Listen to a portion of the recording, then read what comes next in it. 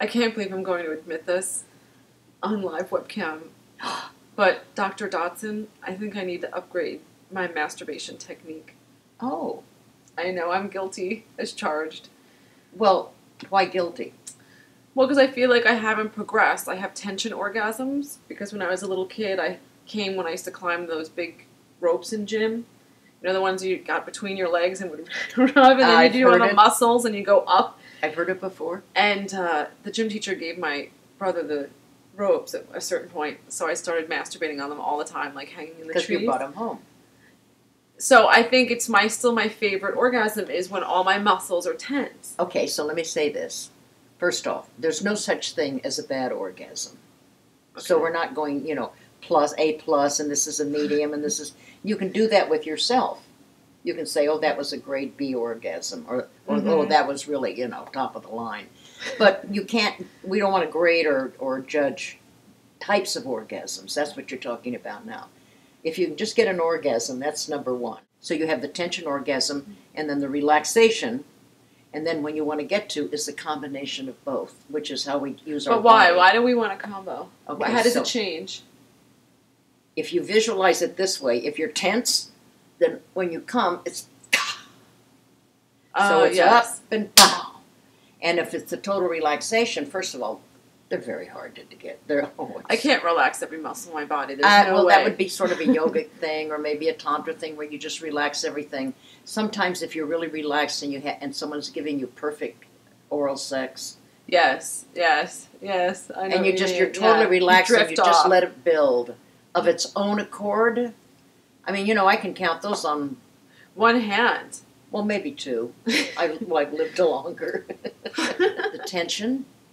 And then the relaxation. So think of rocking your pelvis forward and then letting it go. Or as you so when you go forward, you're tensing, and then you're relaxing it when you put your hips out. I just got it for the first time. Squeeze and then let it go. Instead of squeeze.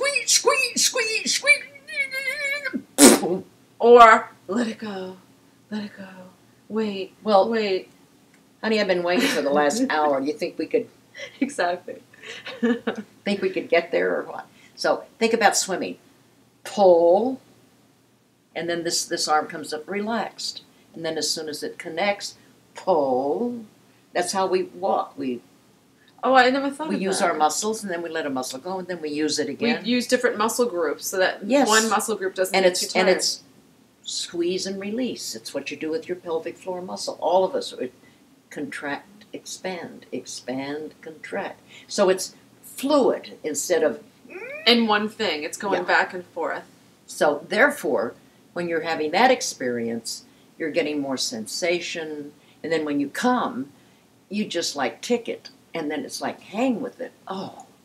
And then you get the aftershocks of pleasure. But you can't do that with the tension. It's over and out. That's right. What I do is just lots of multiples. Yeah, quick. So it's achoo! Achoo! I thought we weren't going to judge each other's orgasms. It's not judging. It's descriptive. I'm going to rock and roll this whole weekend, and I want you all to rock and roll as well. Just think of it. It'll last longer. It feels better. I mean, come on. And, once again, when you're learning something new, end with Old Faithful. Don't go away frustrated. So if you can't achieve that orgasm, go back to tension. Go back to your Old Faithful. I'm going to do it this weekend, and I'm going to see if I notice a difference. It's going to be my little... And next week, on our video, I'm going to tell you what happened. So everybody will be waiting breathlessly to find out what Miss Carlin's orgasm will be like next week. And I, of course, as Dr. Dodson, will have a little record card, and I'll make all the notes. And I'll grade you, darling. Oh, grade me, yes.